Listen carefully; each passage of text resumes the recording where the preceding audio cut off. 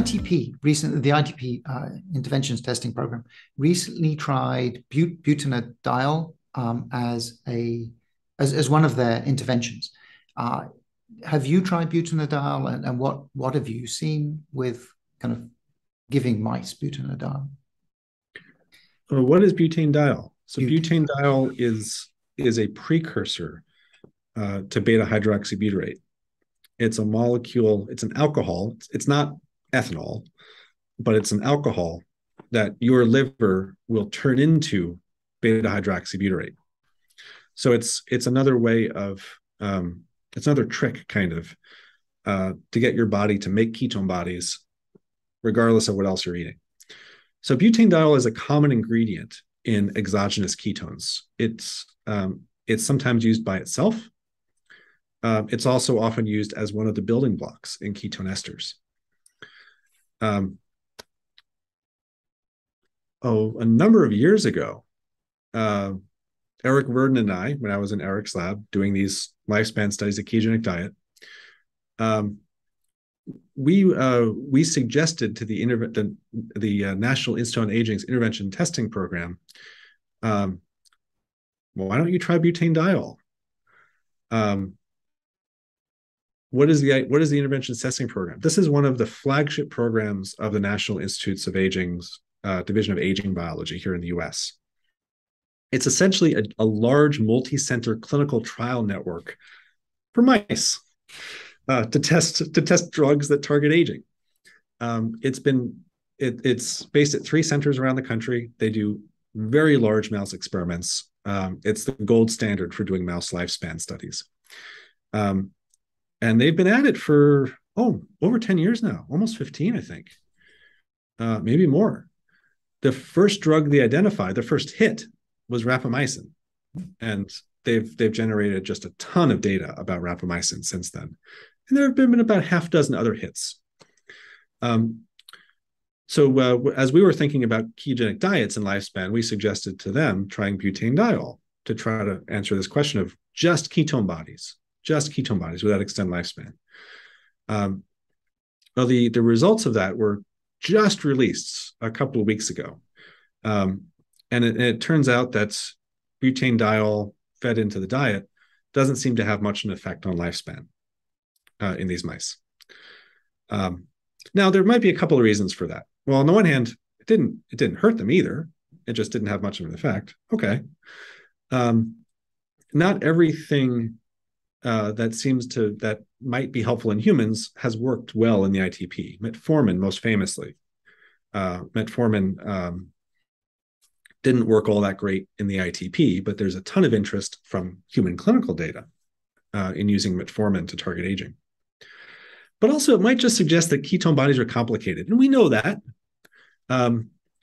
Butanediol at the time, and I think still now, was the only practical way to test a drug on this scale, an exogenous ketone on this scale. It's pretty cheap to manufacture and buy. Ketone esters are much more expensive. But one of the reasons it's cheap, we're gonna dive into chemistry. This is gonna be so great. Enantiomers and chirality. So ketone bodies, beta hydroxybutyrate, the major ketone body in humans, the one that your body makes a ton of when you start to fast, it's a chiral molecule. It has a handedness to it. There's a left-handed version and there's a right-handed version. Our bodies only make one version of it, the right-handed version. We really don't make the left-handed version at all. All the enzymes in our bodies that manipulate beta hydroxybutyrate, they only work on the right-handed version. Now, the left-handed version might actually be interesting too, even though it's not really present too much in our bodies. Our bodies can't really use it for energy, but all those drug-like signaling activities I mentioned, most of them work with both the left and right-handed versions. So I'm actually kind of interested in how the left-handed version might be useful therapeutically. But that's very kind of early stuff. Anyway, so butanediol is both. I mean, you can get one or the other, but that's much more expensive. So the version that the ITP tested very reasonably was the mixture of both. This was the first time ever that there's been a long-term mouse study of having lots of the left-handed version of beta-hydroxybutyrate floating around. So, we were really wanted to test the right-handed version, but we had to test both. And you might hypothesize why that would be good or bad, or we don't know. But that's one thing to keep in mind as we think about, the result of the ITP not seeing an extension of lifespan with butanediol, is that it was both forms of ketone bodies. And we don't really know, especially with the left-handed one, what that means for long-term health. Maybe that had something to do with it. Maybe it didn't. I've seen this in my own data too. Ketone bodies are complicated. One thing that my lab studies is how ketone bodies work in Alzheimer's disease. And in particular, we just released a new preprint about the mechanisms of ketone bodies in suppressing epilepsy-like activity in the brains of an Alzheimer's mouse model.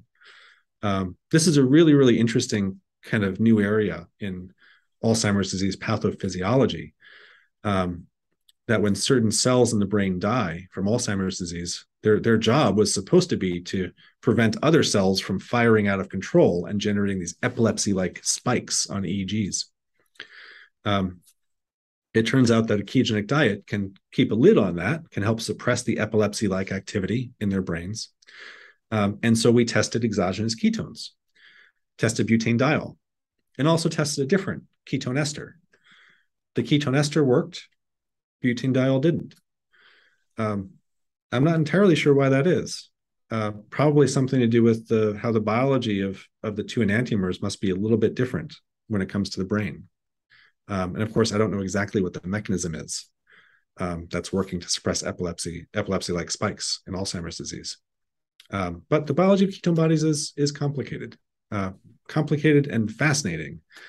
And to me, that complication isn't a barrier, but it's actually the opportunity to get really specific, to really understand the nuts and bolts of exactly what is happening in Alzheimer's disease and heart failure, and getting really specific with therapies, of being able to figure out, exactly what do we need to provide to get the beneficial effect, without getting other effects that we don't want, especially in older adults.